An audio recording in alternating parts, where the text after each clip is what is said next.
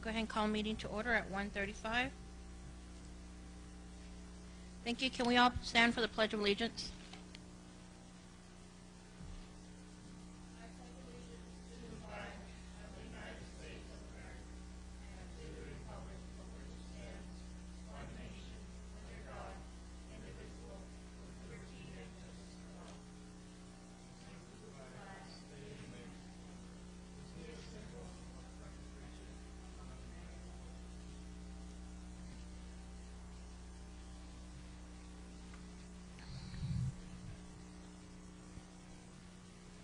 Roll call, please.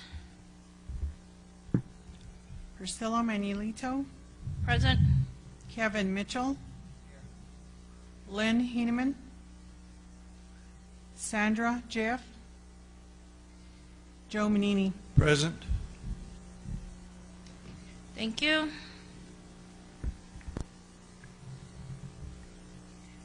Two, we have approval of agenda. Board members? Motion to approve the agenda. Hi, Mr. Inman. Motion made by Mr. Mitchell for approval of the agenda. Roll call, please. Mr. Manini, Yes. Mr. Heineman, Miss Manulito. Yes. Thank you.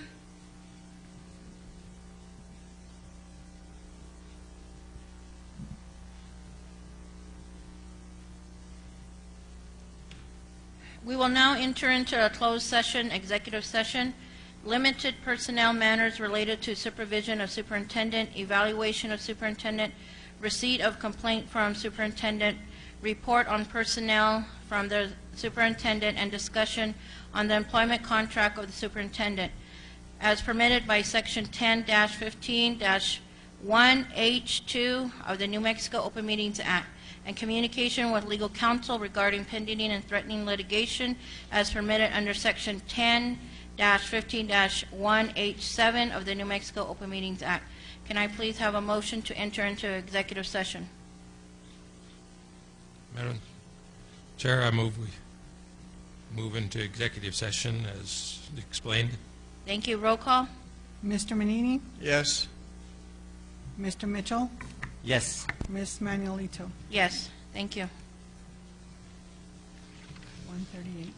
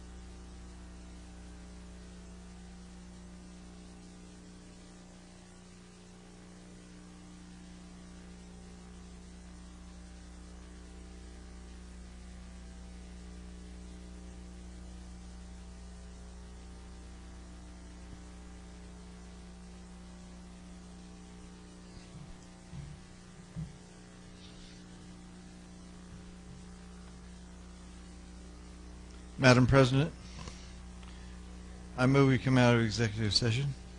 Thank you very much, Mr. Manini.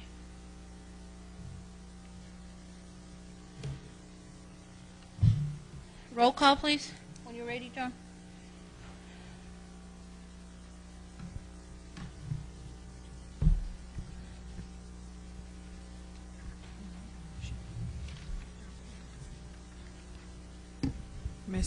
Miss Jeff, Present. Mr. Heineman, Yes. Mr. Mitchell, Here.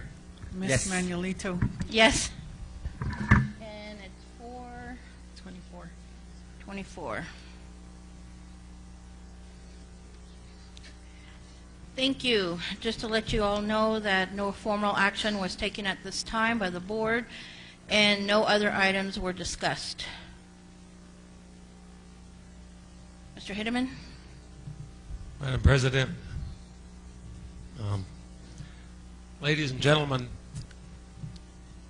the board agreed that I would make a brief statement here because we know that there are many things that have been stated about various things, actions going on in the district and by the board members, and those are of concern and interest to all of us. That's why you're here, I'm sure, and why we're here.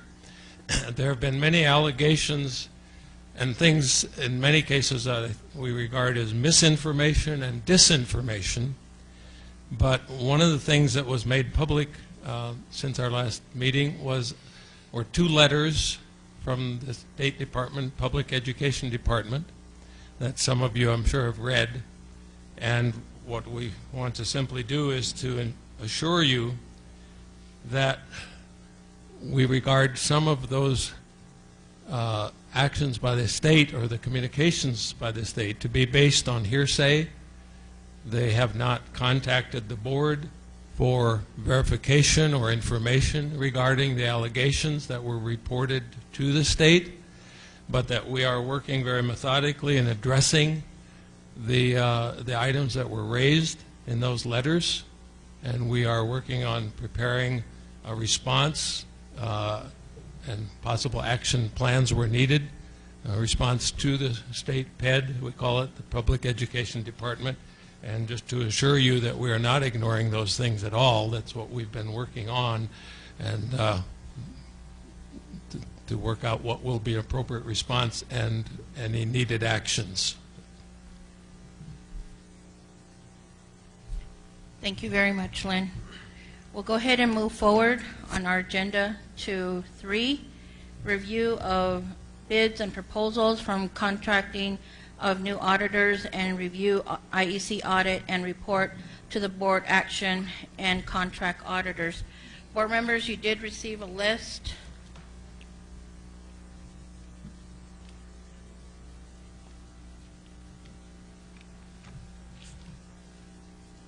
Any questions or comments on this item? I have a question. I'm confused. One, we don't have any bids or proposals. I had to call Andy to get a interpretation on this one about what are you looking for, and he said we're looking at proposals to hire a firm to review the existing audit for accuracy, confirm, deny, if those findings are true or not. But then today I hear you're not accepting this audit and you're looking for another auditor to do a new contract. I need that clarified, because that has to go in the proposal to get that has to go in the RFP to get the proposals and or bids. So I need clarification. I think, Superintendent, we are acknowledging this independent accountant's report, not an audit. This is not an audit. It's a report. It's a review of practices. Yes. So we need to quit referring to it as an audit. We are acknowledging this report, and we are going to be asking to have it reviewed on some of the items that we think that are alarming and need to be looked into. But we would also like to include the audit to, I would like to make a motion, I guess, at this time, too, to add that the audit go all the way up to the 2015-16 school year, as far as JOM funding and any money returned, any money missing. You know, I think we might as well include all of that, so we have that all up to date as well. And I think that we, I know the time we were going over and the actual state audit that we had, and then the Navajo Nation, when they were here, I do recall asking the Navajo Nation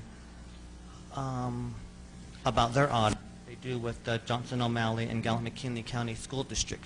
They did say at that time that they do conduct their own audits for each district. So I'm thinking that what we also need to do is maybe ask the Navajo Nation for their copies of their audits that they have done on this district to see what findings they have as well. And then that way we have all areas covered. Madam Yes. Chair? So, Mr. Mitchell, you're asking that that be included on this, is that what your motion is? Yes, my motion is to include all that, and then to have this report that we have here from the Manning and Accounting Associates, plus adding on that they go through the 2015-16 school year on our Indian education program. And if I'm not correct, Mr. Mitchell, you're requesting the Navajo Nation for all their audits that they have performed against this district, or for this district, on this district? Yes. Thank you.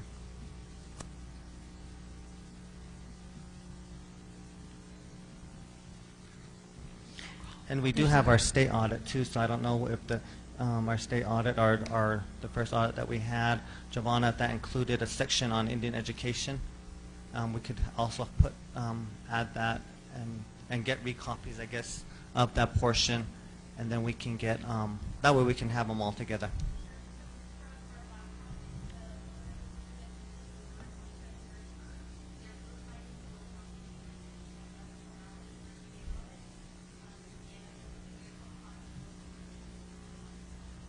Yes.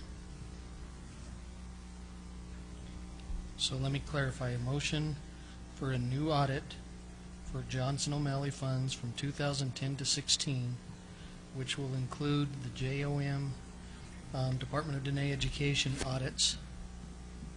No, sir. Kevin, can you explain one more time, please? It's not a new audit.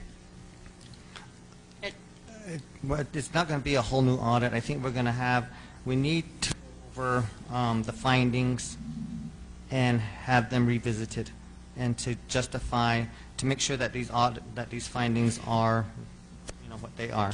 Can we do that through contract services, or do you want to do an RFP? I think we need to do an RFP, Madam President. That way we can have it, make sure it's a state auditor that is qualified for this position.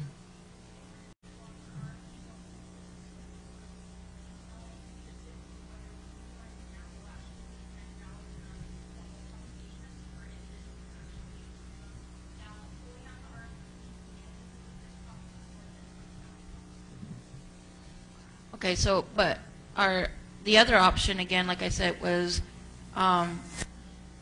we can go through a contract services to review the first report.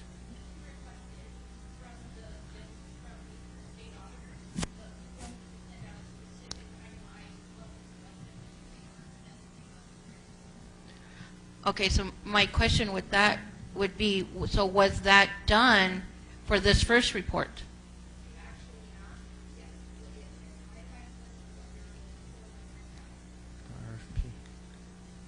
With this first report, with the Manning report, that was.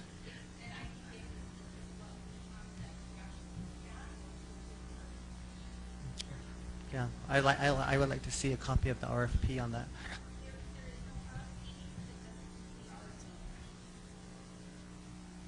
Madam President? So,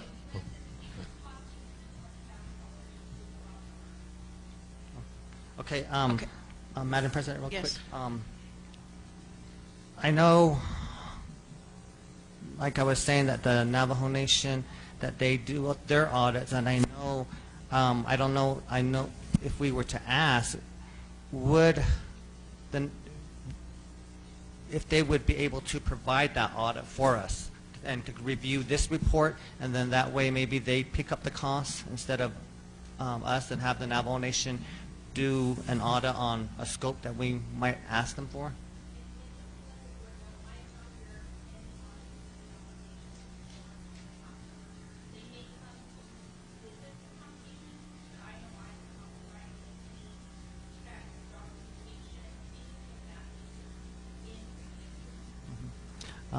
Ms. White, do you know if anything as far as how they, like she said, that they do audits, how that happens, or if it does happen at all? Thank you, Mr. Mitchell. When Navajo Nation comes on site, the program overview, not necessarily the budgetary parts, but how are we implementing the program that we set out that we were going to be doing. So they do that annually, and they meet with the program director, coordinator, so they go through that. And I can ask for copies of those. Okay, because I'm thinking they have to, don't they monitor our spending or anything at all? Yes, they do. Okay, so I would want documentation on that to see how they oversee our spending, and if they find anything suspicious or any type of findings with those reports. And Ms. White, Dr. White, that's one thing that Alice Benally kind of mentioned to us when we were sitting there talking about the audit, and she did mention that she would get or ask, oh gosh, I forgot the company out of Albuquerque, I don't know if you remember the name, that she did mention that they could assist since the Johnson O'Malley is subcontracted under them, that they may be able to do the audit through their firm, or from Albuquerque. I don't know where that's at. Ms. Manuelito, I can ask Ellen Thomas as far as what company they use and what they can do for us to help us out. The KPG or KMP? PMG Oh, okay. out of Albuquerque. She said they use this, the DOTI uses that to audit their books and programs. So And they're it's in our familiar. So if that is on the approved state list, as long as it doesn't, their proposal doesn't go over the threshold, we wouldn't have to RFP. Board members, it is the first one that's on that list that was provided for us, just to let you guys know.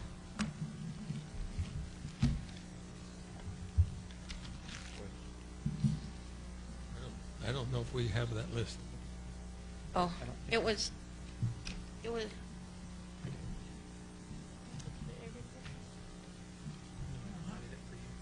Oh, I'm sorry. I thought. I'm sorry. I thought you had the It's just a list of the state-approved auditors. Yeah, I'm sorry. Yeah, I'll pass it down so you guys can look at it. Sorry. Madam President? Yes. Mr. Mitchell, I think you need to really specify that with this other audit that we're asking, not Ms. Giovanna, I think we just need a spot check is what we're recommending, is to do the spot check on some of those deficiencies that came out of that audit. It would probably be best before we attempted to get a quote for services if we specifically outlined what we were looking for. That way, when they provide us a quote, they'll know what we're anticipating as an end product. That way we can get a good quote from them. Because if they come on site and it turns out we want something different, the quote that they give us won't be valid. So do we get with you later to? If you wanted to work with Mr. Chipetti or however the board decides to actually create this scope, what I would call a scope of work, and then that in writing is what we would provide to that auditor requesting a quote. So when can you provide us with the scope that you guys provided before? I'll email that to Mr. Chipetti today. Thank you. Madam President, Yes. I think regarding the scope, that what we're asking as part of that is that rather than just an independent new audit, that there also be a review of the findings or the report from this previous accountant's report, because there were some points in this report that are worthwhile to us to pay attention to. There are items raised as far as information that we should pay attention to and use, but there were other points made that we had some doubts about and concerns about as to whether the report was objective, because some of us know the history associated with some of the relationships of the accounting firm, and in terms of whether they could do an unbiased report. And so I think we should specify perhaps authorize the president to identify those items to Ms. Hanks and to the superintendent so that those can be looked at where we had questions about whether they were accurate. And also in that process, I believe some of the items in here have already been addressed administratively, and those should be perhaps gone through if there are items that really don't need to take time and attention and money, you know, if they're resolved. But I think there were items that we want a specific review from another accountant or another auditor for a second opinion. So noted, Ken. 9. Any other comments on this, board members? There is a motion on the floor. Can you repeat the motion, Madam President? Mr. Mitchell has motioned to get a second review of the report that was submitted to the board under the Manning firm or services, and that we would also get reports from previous audits, or as it was reviewed by Mrs. Dr. White, program reviews from the Navajo Nation Johnson O'Malley, and to add the time frame to last year, the 2000 up to 2015. Sorry. That'd be 2015-16 school year. 2015-16.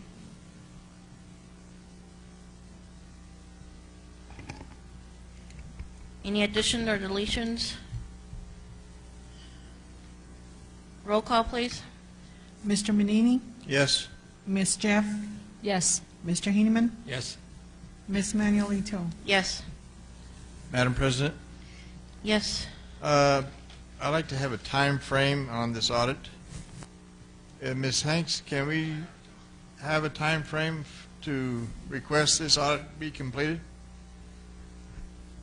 Madam President, members of the board, Mr. Menini, the inquiry that you have will depend upon the scope of work and which auditor we're able to get. I will note that all school district, county, and state audits are happening right now. Our due dates to the state auditor start November 10th and run through the end of the year. So it's just going to depend upon us finding an audit firm that actually has the manpower to be able to do it right now. Okay. Thank you, Ms. Hanks. It's audit season. Thank you also. Okay, moving on to 5. Present of draft correction action plan for IEC by superintendent and action to approve the action plan. Mr. Gepetti?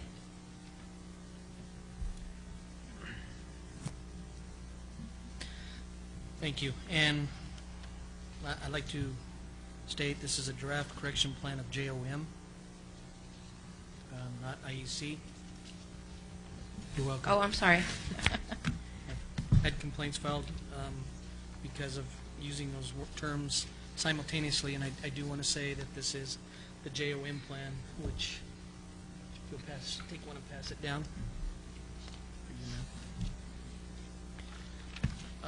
Madam President, members of the board,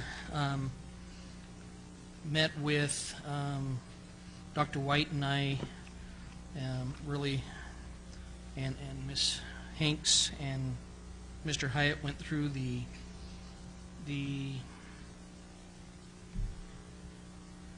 report of procedures by Manning and Associates and looked at all the areas that came up as potential findings. Dr. White and I then put together a draft proposal. Ms. Moffett wasn't in district. She was out for a week or so. She came back. We sat down with her to get her input. And then I did give to the IEC last night, but since it wasn't on the agenda, we weren't able to discuss it. So I would like to get their input more in the future. First one is the action item that we looked at. They were talking about expenditure timelines, making sure that they were efficient and then meeting the objective and goals. The chart that was in the findings showed that we had spending throughout the year, but an abnormal amount in June. So it was like spend, spend, spend, spend, spend, and then right at the end, liquidate. And again, in June, our students aren't in school. So what we're looking at doing, this doesn't go just for JOM. This goes for all of our grants. We've asked each of our departments to write a 90-day plan.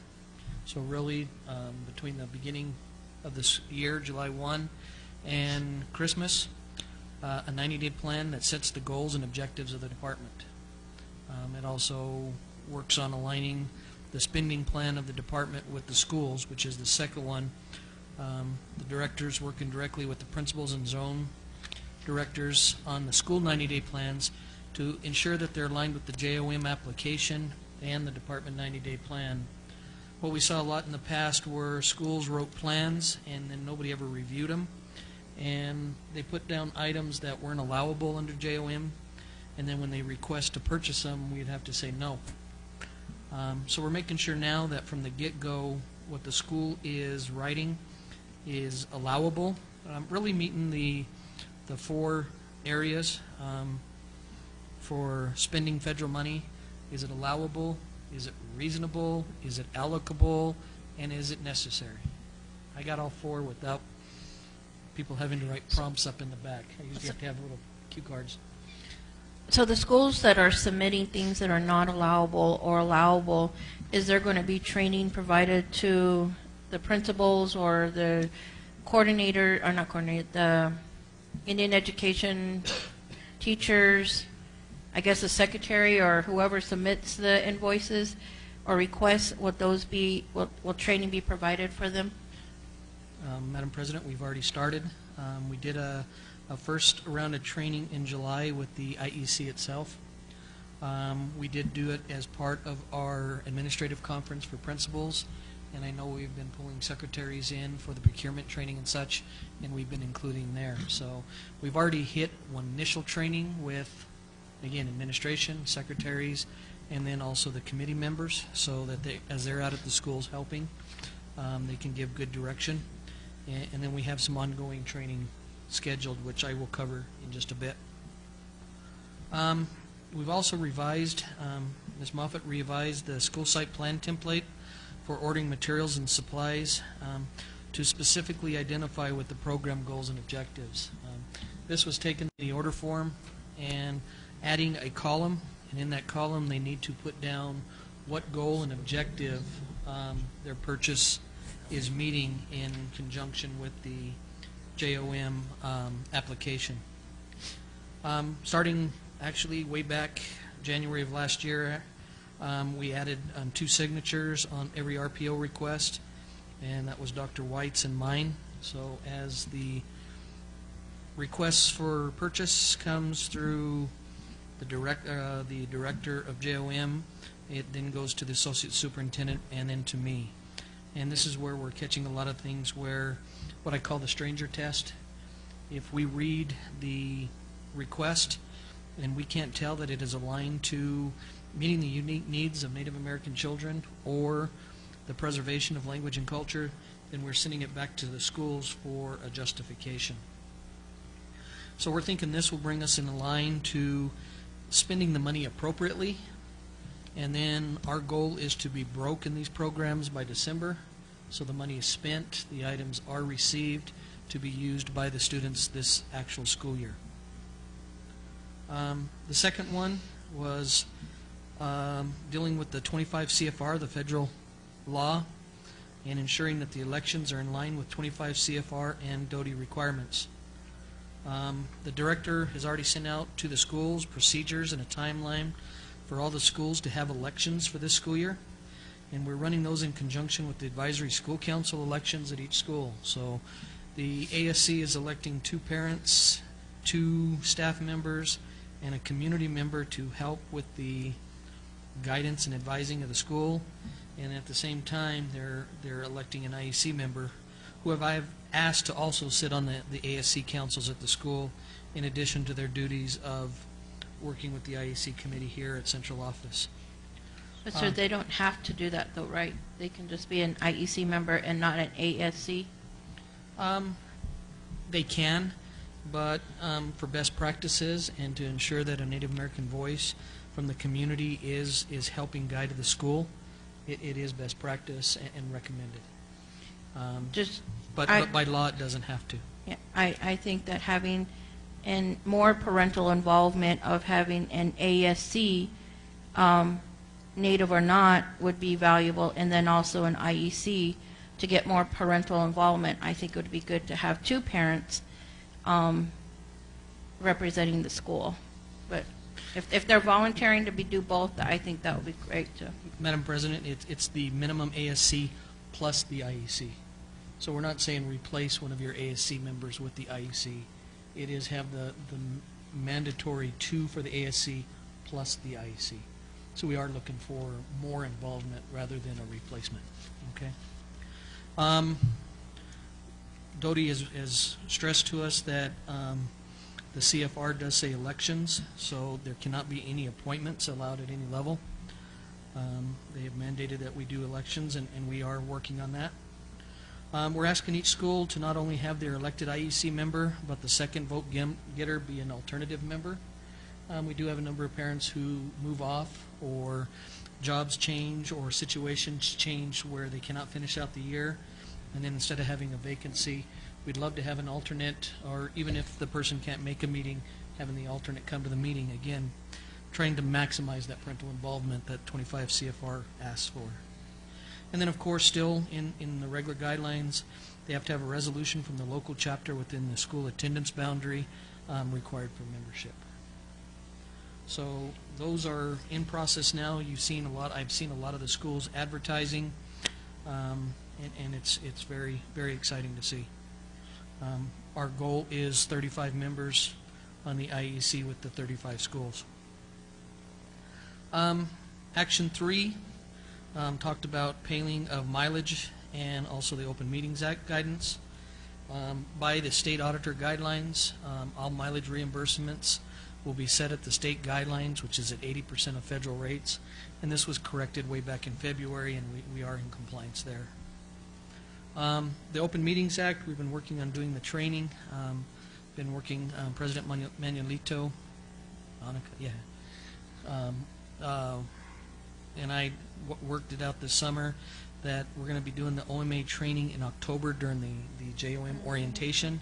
And I have talked to the Chamber of Commerce, and they said that they would be willing to do that training for us. So right now the training is scheduled for October, and also we are in compliance. The director has been posting the meeting notes and agendas on the website and such based on your board approved timelines that you all established for your guidance.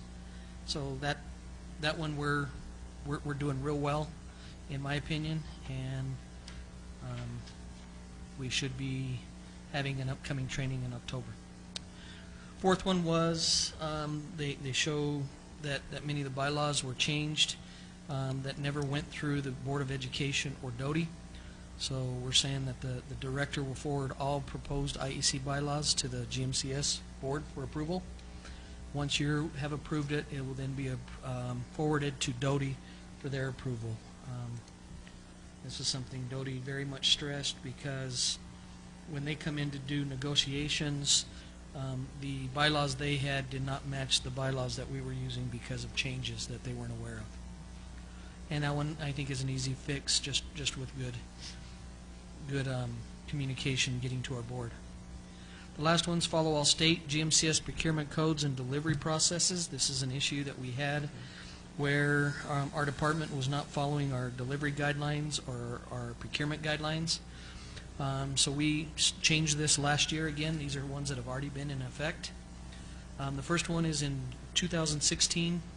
We did do some procurement training with the Indian Education Committee and the JOM director. We have done it with the principals and with secretaries. Future trainings are scheduled. Upcoming October JOM, we have another one. And then we have some upcoming individual ones with schools that mainly have new secretaries and such. The training's really preventing after-the-fact purchases. Cannot go out and get a good or service without having a purchase order in hand. The OMB Super Circular does not allow to use federal funds when you purchase something that you don't have a purchase order approved beforehand. And we had a number of those that it looks like we're not using our JOM funds, but where in a sense we're not allowed to use the JOM funds and we're having to use the operational funds instead. All items in the past were being delivered straight to a school, or they were being delivered to here at central office and then the department's delivering goods. We've stopped that. Our policy has always been all items, when ordered, you'll have the address for delivery to our warehouse. So we're not approving POs that do not have our warehouse delivery address, and we're not approving any purchase orders that do not have a school code. We do not have anything shipped here to sit and be distributed to schools. Everything should go to the warehouse and directly to a school. All items have that site code, so when the warehouse checks things in and delivered to the school, they're signed stating they have received those items and they are on their inventory. And then anything for parental cost or direct student use, we will have student signatures for audit purposes to show that they have received the items, and then we can prove that they went to an allowable person, in this case a person with a CIB on file.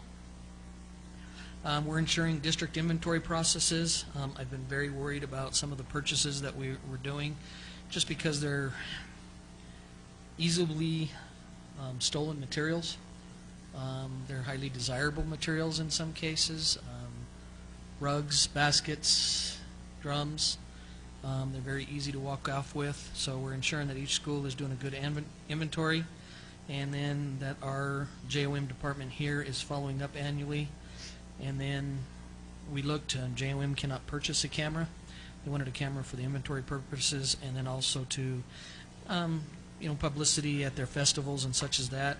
So I did put an allowable that we would purchase a camera from district funds to give to the JOM department to be able to assist in the inventory, and then instead of just sitting the rest of the year, also be used for documentation of festivals and other positive aspects. And we felt this would address the findings, and I'm presenting it to you as a draft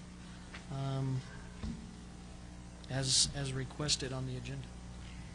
Sir, I just would like to add or ask for a correction on your second sentence on based on the title, based on the audit, to scratch out audit and put report.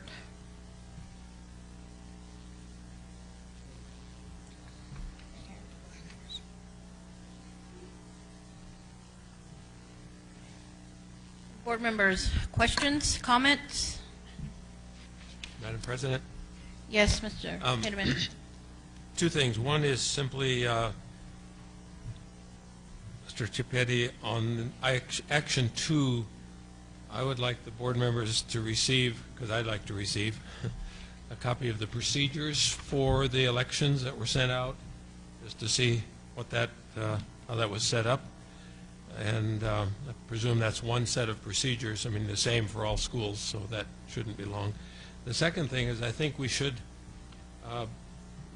after this meeting, board members individually look over the report and the action plan. I think the action plan is good in itself, but I'm not sure that there aren't specific items here that we would also want addressed, and so we could identify those and indicate those to the superintendent if there are other things we think should be addressed, as far as, because there are a lot of details in here.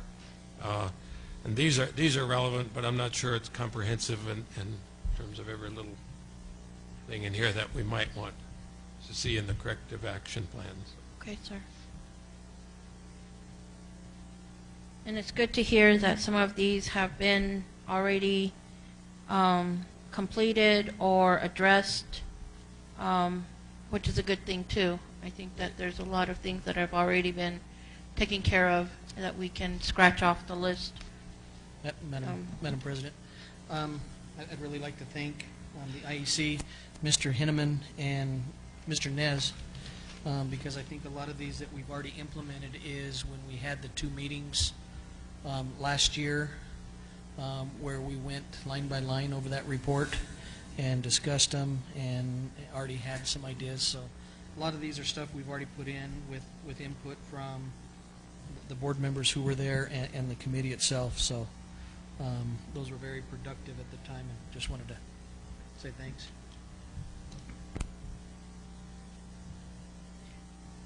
And this is what I kind of mentioned this morning too, that just for the board and the community and here to know that, that you know, with the election process, it says election needs to be held and from the parents, an election has to happen. And IEC are parents. They're all parents. And I just want to continue to make that clarification for our IEC members that being on the IEC, and one of the requirements is that you are a parent of the district. So I'm glad that we do have a very active IEC committee. Anything else, board members? Thank you very much. Thank you for this update, Mr. Chipetti. And anybody motion to adjourn? I motion to approve the draft as presented. Oh, to approve the draft? Yes, ma'am. Okay. Correction action. Sorry. Motion made by Mr. Mr. Manini, to approve the draft that was presented to us. Mr. Chipetti, do you know when you'll have another one? Since this is just a draft? It's at the direction of you all. Did you want to wait for the review? Do you? This is something coming from you all as a directive, so I would ask that I meet your timelines. So, Madam President, Yes. and then Mr. Chipetti, with each of the school, can we also put that in there? Because I don't think there's enough, or I don't know how many members are in there right now, and how many more do we still need to cover for members within the school district, or within the schools? Madam President, Ms. Jeff, I believe right now we have 15 or 16 IEC members. We're still looking to max at a full 35. Thank you. I think he mentioned that election is happening currently, so maybe that would be another report in a month or so when elections close. I believe the first meeting in October will be wonderful. I think the deadline we put to, since we're doing it in conjunction with the ASC, was mid-September, 20-something of September was the deadline to have them done. So I should know by October really where we sit on ASC and IEC membership at that time for you. Madam President, therefore, I'd like to have that final draft as an action item on the October 1st meeting.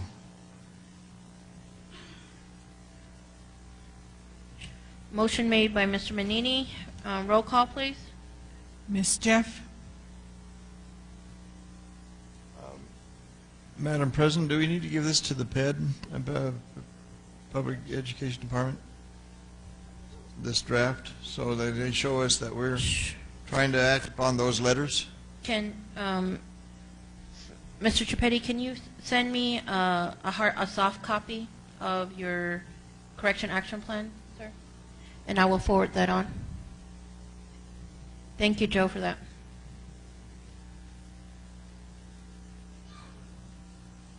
Roll call.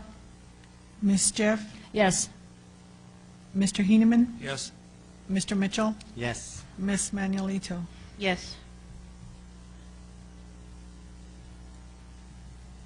Madam President, Mr. Hinneman?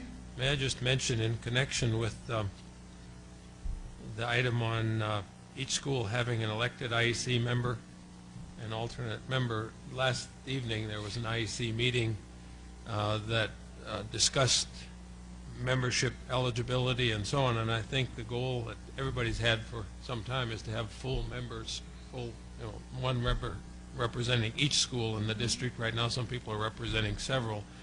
But I think what's happened in the past, over a period of perhaps years, is different procedures have been used for electing and selecting and appointing, IEC members, and the bylaws have changed at times, and understandings have changed, and so on. And I think the IEC is working hard, and Navajo Nation was present last night to discuss how to become not only compliant with the CFRs and DOTI requirements, but to simply come to a clear way to have a consistent, proper election process for election where the parent members are elected by parents.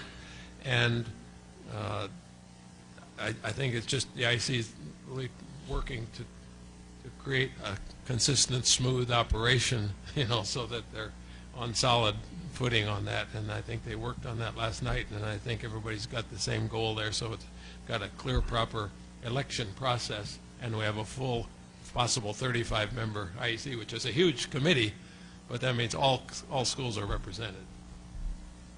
It'd be nice to see the numbers again. I know during my term as IEC, we did have a large IEC membership, so I'm very thankful that we're going to get back up to those numbers again. I would like to inform the board that I have been getting a lot of comments from the IEC members, and very thankful of the IEC has started to change in a more positive note, and that they feel more comfortable at this time. So I think that we should be very thankful about that and the direction that our IEC is headed. So thank you very much for that, board members. Can I please have, if no other questions, a motion to adjourn? Madam President, Yes. I move to motion to adjourn. Thank you, Ms. Jeff. Roll call? Mr. Manini, Yes, ma'am. Mr. Heineman, Yes. Mr. Mitchell, Yes. Ms. Manuelito, Yes. 508. Thank you.